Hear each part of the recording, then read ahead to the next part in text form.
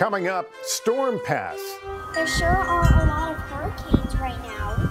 How do weather people predict their path? We'll explain.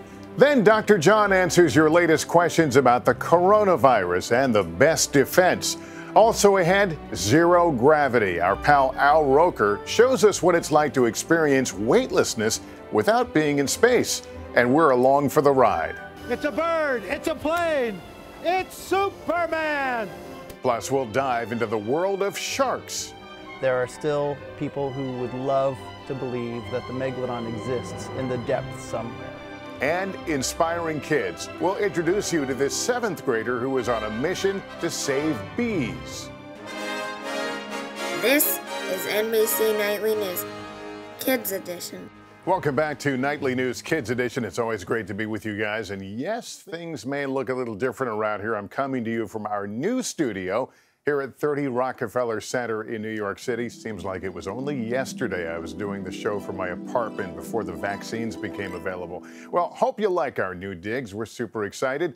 And speaking of excitement, we've got a terrific lineup just ahead. Everything from sharks to life in space to a 7th grader who is buzzing. We'll explain that with excitement. I can't wait for you to meet this 11-year-old. But first, we start, as we often do, with the latest on the pandemic. In fact, it's the story that you'll recall inspired us to launch this program back in April of 2020. Look, we know the news headlines, especially when hearing about the coronavirus, can be scary, and we want to help you guys understand because, as I like to say, knowledge gives us power and helps us make good decisions. So here's where we are right now. Health officials are seeing an increase in the number of kids getting sick from coronavirus. But of course, for now, the COVID vaccines are only available for adults and kids 12 and older. The experts right now are still trying to make sure the shots are safe for young kids before they start giving them out. Well, we know you have a lot of questions, so let's get straight to them. Joining us now in our Ask the Doc segment is our pal, Dr. John Torres. And Dr. John, we still have a lot of questions about the coronavirus, especially with a lot of kids now being back in school, some for the first time in a long time.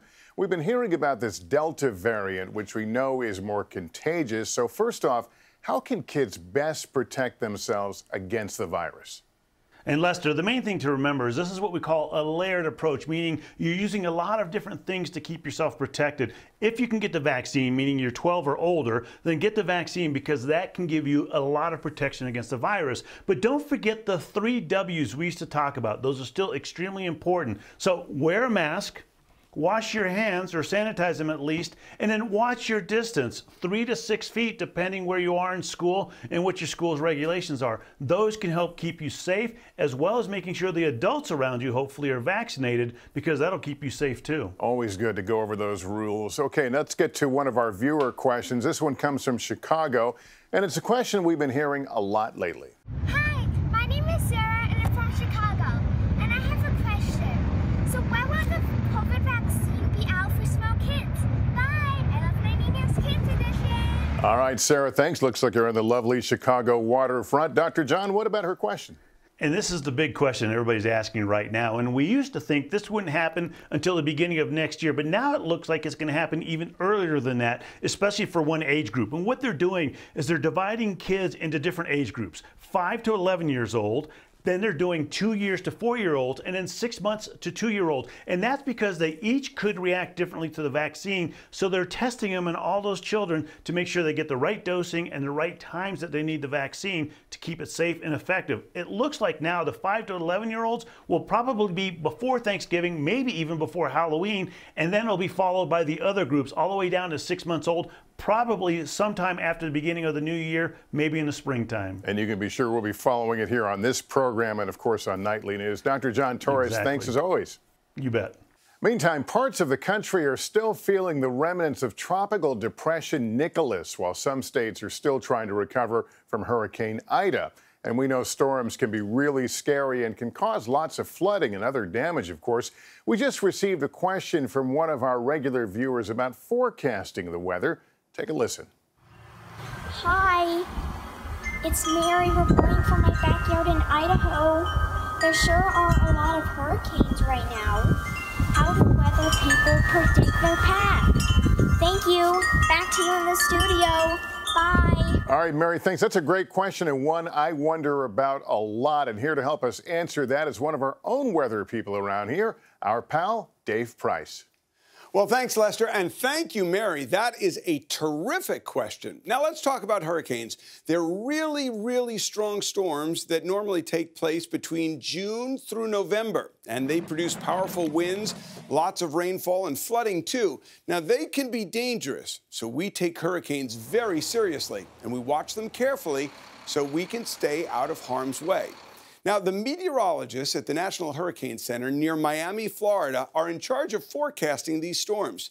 They share information on wind speed and barometric pressure, how fast a storm is moving, and where it's headed to. Now, two of the most important pieces of information, how strong it is and where it's going. Now, in order to understand and predict the path that a hurricane is going to take, they use several tools. First is a satellite. Now, a satellite is a big camera, basically, orbiting in space that takes pictures or a series of pictures of the storm that shows what the storm looks like, how wide it is, how well formed it is, or how compact it is, or all of the above. And of course, what its current location is. The satellite literally takes a picture every few minutes for scientists to analyze. Now, the second tool that we use are airplanes, and they actually fly right into the path of the storm at different levels, and scientists on the planes drop instruments right into the storm. They take measurements, and that gives us good information about the storm's strength, pressure, speed, and future direction. Now, the third tool is the computer, the weather computer models we use. These are complex mathematical formulas that these models are based on that approximate where a hurricane may be headed. Now, there are a whole bunch of different models which scientists have come up with. Now, computer models do a good job predicting a storm's location within the first couple of days, but beyond that, it gets kind of tricky. And that's why the forecast path gets wider the farther into the future we go. So now you know a little bit more on how we forecast hurricanes. But remember, predicting the future is very difficult, especially when it comes to hurricanes. So it's always best to take care, always be safe, and pay attention to the watches, the warnings, and the meteorologists. Lester? All right, Dave Price, thanks so much for that terrific explanation and for all the work you and the team do. Well, also making headlines this week, the SpaceX mission carrying the first all-civilian crew to orbit Earth launched. The mission, dubbed Inspiration 4, will conduct research designed to advance human health on Earth and during future long-duration space flights. This comes as all week across NBC News, we're taking a look up into outer space. And while the dream of being an astronaut is out of reach for most of us, one company is expanding their horizons and offering folks a chance to experience life without gravity. Our pal Al Roker has the story. It's one small step for man, one giant leap for mankind. Not since Neil Armstrong's moonwalk has there been this much interest in space. Fire, fire. Now, with civilians and billionaires like Richard Branson and Jeff Bezos taking flight, the desire to float above Earth is skyrocketing. That's incredible. While tickets for a weightless ride like this are not yet a reality for most of us, one company, Zero G, is offering folks a gravity-defying flight of their own. Hi, Matt. Al. Hey. Their CEO, Matt Goad, gave my NBC News crew and me the chance to experience zero gravity for the very first time. So I suited up, even got my own name tag. We put your name tag upside down since you have not flown with us before. After a quick bite to settle the stomach, I like this already. A pre-flight meal of a bagel. Yes. it was time to go through security and get a look at our ride. Our chariot awaits. Look at that. A specially designed Boeing 727 Zero G calls G-Force One. To outfit the plane to do what it does, how much more did it take to get it ready for this? Well, it took like 9 years. This is not your ordinary Boeing jet. You know, when you have these billionaires going up, is that spurred an interest in your company? Oh, it definitely has, because all of a sudden people say, wow, Zero gravity, how cool, look how much fun they're having, but few people have the couple million to fly up. Matt, I'm ready to go. Let's go be weightless. Oh, I can't wait. Something I've been waiting to hear my entire life. So the G-forces are the amount of gravity that your body feels. So if you're in an airplane just traveling straight and level, that's 1 G. That's like standing on the ground. But if the pilot pulls back and the airplane goes up, you're going to get more G's. You're going to feel heavier. On the other hand, if he pushes down and the plane goes down, you're going to feel lighter and you're going to feel like you're floating. Those are negative G's or sometimes 0 G's, which means that the gravity has been canceled out. Think of it like a roller coaster. When you're at the bottom of the roller coaster and you start going up, those are positive G's, so you feel heavier. But when you get to the top and you go over the top, you feel like you're floating a little bit. Those are negative G's or sometimes 0 G's, which means you're not feeling any gravity. Welcome aboard G-Force One. Thank you. While G-Force One won't be taking us into space, the pilots will fly the plane in a wave formation. At the bottom, we experience 1.8 G's of force, making us feel heavier. But as we reach the top of each arch, the plane slows down, allowing our bodies to experience 0 G's and float for over 20 precious seconds of weightlessness. Our first stop, the moon, while being 1/6 my actual weight. This is crazy. Okay, let's try some one-arm push-ups and see how it goes. Ready?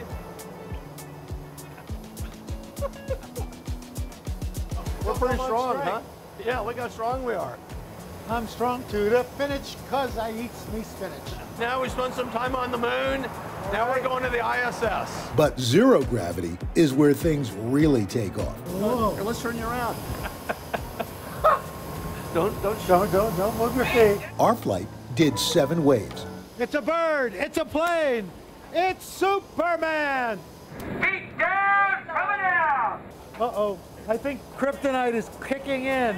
Now it appears like it's high-altitude hijinks, Look, Ma, no hands. but some flights are strictly business. The all-civilian crew that will be aboard SpaceX's Falcon 9 rocket later this week actually trained with 0 G. And NASA even uses flights like these to test space equipment. Half of our flights are more and more research on things and how they will act in space and on the moon as we become more exploring of those places. But give yourself a little push. I'm a little thirsty.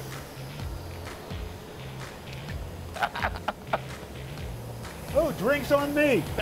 What's the craziest reaction you've seen about somebody doing this? I think the uniform reaction we hear a lot is this changed my life. I got you. Mic drop. In all, we were afforded about 3 minutes without gravity Oh, that is unbelievable. before returning to the tarmac. Wow, well, we're back on the ground. On behalf of Zero Gravity, thank you for joining us. You are now an accomplished zero gravity flyer. Appreciate it. Our pleasure. Thank you, Alan. Oh no, I'm my regular weight. Thanks so much, Al. That looked like fun. And we should mention a ticket for 0 G's flight starts at a pretty hefty price tag of $7,500. The company, by the way, did not charge NBC News for the flight. Well, let's turn now to the world of sharks and some interesting findings with regard to shark teeth. With that, here's our friend Kerry Sanders. Lester, every kid at 5 or 6 years old knows that their teeth are going to drop out. Guess what? Sharks are the same. Their teeth drop out constantly. And so that's a shark tooth. And I'm here in Venice, Florida, known as the shark tooth capital of the world, because finding shark's teeth here is like looking for seashells. They're everywhere. But imagine finding something like this. What is this from? Let's take a look. Those huge teeth are from a shark called a megalodon, often referred to as just the Meg. But unlike in the movies where a Meg terrorizes swimmers, the megalodon existed about 16 million years ago, long before humans swam in the oceans or walked Earth. So while a movie with a vicious megalodon may be scary, it's what they call Hollywood fiction. It's all made up. Look at all these little teeth. Zach Fornaka hunts for evidence of megalodons almost every day. So tell me a little bit about, first of all, Megalodon. It's a weird word that most of us have never heard. What was a megalodon? The megalodon was the largest predator to ever live. It was Ever?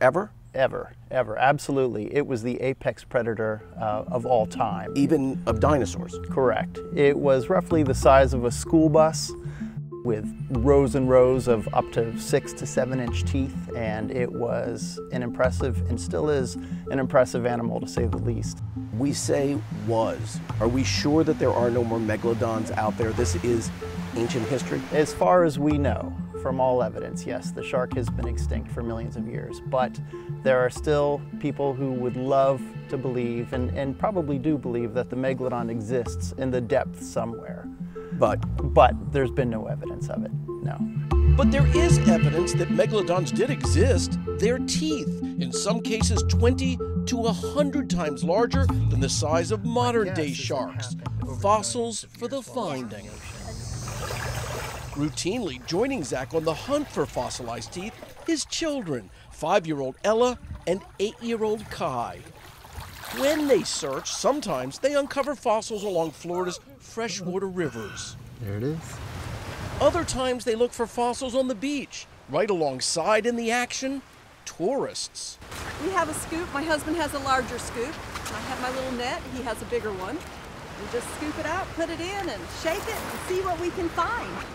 A treasure hidden for millions of years just for the finding. I joined Zach offshore, where just 15 feet down in the Gulf of Mexico, he searched the seabed with his hand, uncovering a megalodon tooth, as rewarding as scoring that winning run in a game of kickball during recess. What is that? I found the tooth to a megalodon shark. Just out here in the Gulf of Mexico? Just out here in the Gulf of Mexico. Waiting for you to find it. It's waiting millions of years. You've got the teeth. Why don't you have the rest of the body fossilized out there? Well, so most sharks, their bodies are made of primarily of cartilage, so cartilage just doesn't survive through time. The teeth with the enamel and the bone root survive beautifully. And depending on the minerals in the water or in the ground, you get different colors. So it's really, the teeth are the one thing you can count on that will stand the test of time. Hunting for fossils. As the collection Zach and his kids have gathered proves, there's so much to find. And don't worry, guys.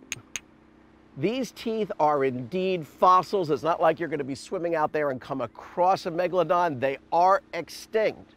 But if you're fortunate enough to find one of these, it will take some patience, some good luck, and some good fortune. And it turns out these teeth can be worth a fortune. Zach sold one to a collector for $50,000. Lester? All right, Carrie, thanks so much for that. Finally, in our Inspiring Kids series, a 7th grader from Illinois has launched a campaign she really believes in. Our friend Kristen Dahlgren has details. Don't forget to get outside and enjoy nature today. Just outside of Chicago, Illinois, 7th grader Scarlett Harper is buzzing with excitement. The 11-year-old is leading a mission to save the bees. Bees had always been one of my favorite parts of my yard, and I love watching them, and they're so cool and so important to humans because they pollinate 1/3 of our food supply. And so seeing few of them was really alarming. People who decide to spray these chemicals in their yard don't realize that what they're doing is killing pollinators and wildlife. Scarlett did her homework. She learned that certain sprays used on plants to prevent mosquitoes are actually deadly for bees. And since bees are vital to our ecosystem, Scarlett decided to step in. And I kind of wondered how I could try to regulate these pesticides and make sure they were used less and more safely, and try to help keep them from harming bees. We decided that there was an opportunity to put together a piece of legislation. The young leader reached out to State Representative Robin Gable, and together they've created the Bee Bill. Over the last few months, the bill has gained 22 co-sponsors and lots of momentum so far.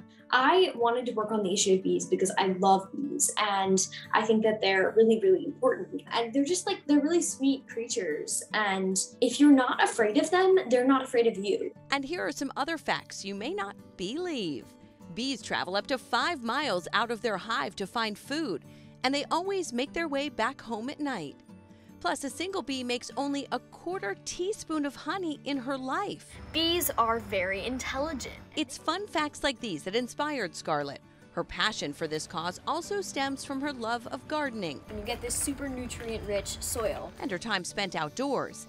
And while she has a big goal underway, she says the message behind it all is really simple. Get started today, do what you can, do something, and find other people who also care about your issues and work together, because now is the very best time to do something. Kristen, thank you so much. And Scarlett, keep up the great work. Well, that's going to do it for us parents. Always this reminder, if your child has a question about any topic in the news, email a video to us at nightlynewskids@nbcuni.com, and we'll try to get it answered in an upcoming program. And you can also follow us on Instagram at @nightlykids. Thanks for watching, and remember to take care of yourself and each other. So long.